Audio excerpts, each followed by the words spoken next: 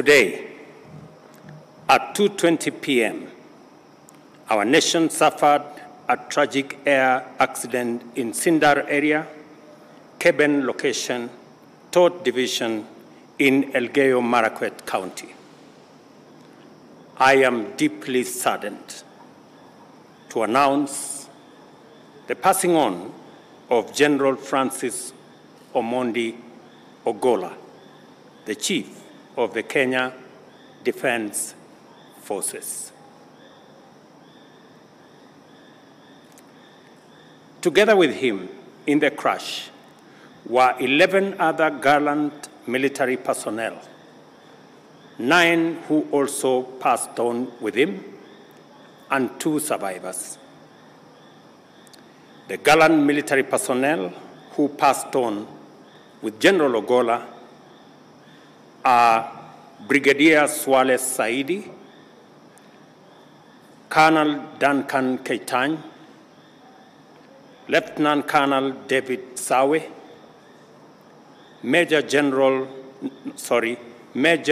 George Benson Magondu, who was also the pilot, Captain Sora Mohammed, Captain Hilary Litali, Senior Sergeant John Kinywa Mureithi, Sergeant Cliffons Omondi, and Sergeant Rose Nyawira.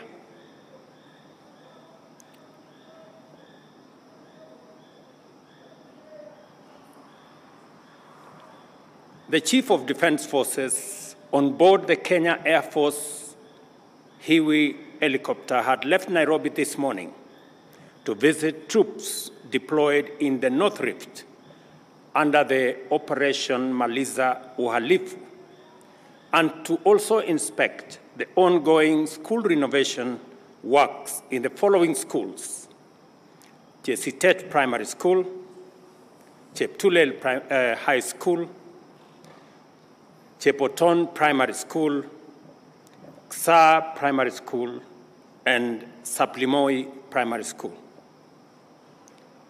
As part of his working tour, the CDF had been briefed on the security situation by a multi-agency team stationed at Chesitet in Baringo County, after which he proceeded to the Kainuk Forward Operating Base in the Turkana County, where he addressed troops, commending them for their resilience and operational success.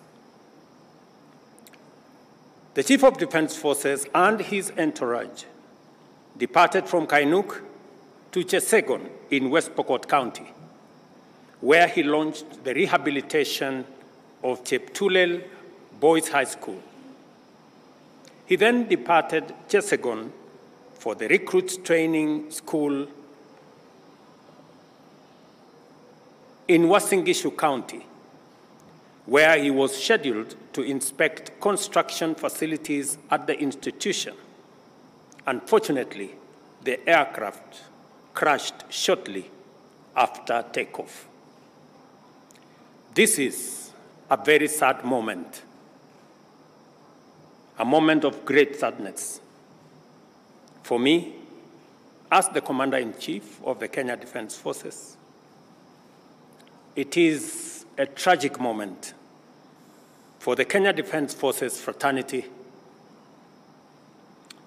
and it is a most unfortunate day for the nation at large. Our motherland has lost one of her most valiant generals. We have also lost gallant officers, servicemen, and women. The demise of General Ogolla is a painful loss to me, and certainly the sorrow we all feel about this passing on is shared by all of the people of Kenya, and most especially the KDF fraternity. A distinguished 4-star general has fallen in the course of duty and in the service of country. I convey my deepest condolences to all families that are grieving this untimely loss and our mourning nation as well. May the Almighty God rest their souls in peace and grant their families fortitude at this time of very deep sorrow. I also wish quick recovery to the 2 injured soldiers in this accident who are now in hospital. The Kenya Air Force has constituted and dispatched an air investigation team to establish the cause of the air crash.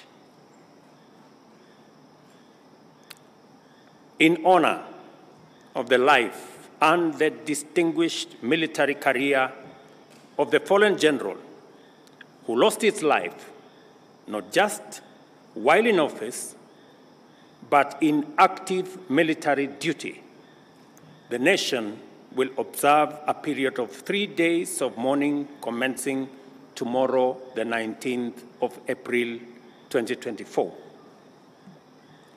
During this time of national mourning, the Kenya flag, the Kenya Defense Forces flag, the East African Community flag, and flags of all formations of the military shall fly at half-mast in the Republic of Kenya and in Kenya missions abroad. Poleni sana.